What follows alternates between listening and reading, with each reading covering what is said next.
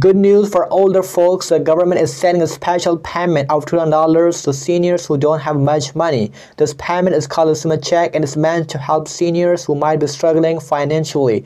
This $200 Summa check is a way for the government to give some extra help to older people who have limited money. It's a way of saying thank you for all the hard work and contributions seniors have made over the years. The government wants to make sure that older folks can have a more comfortable and secure retirement. Life can be tough for seniors with things like high medical costs, bills, and the price of everyday things like food and housing.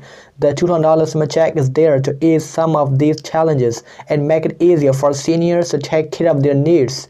This is all part of the government's effort to support people from all walks of life. It shows that they understand how tough things can be financially and they want to help those who need it most. By giving this special payment to seniors who don't have a lot of money, the government is being kind and making sure seniors can have a good quality of life. Getting the $200 Summa check is simple. It will arrive in your mailbox or bank account, so you won't have to go through any complicated process. The government wants to make it as easy as possible for seniors to access these funds.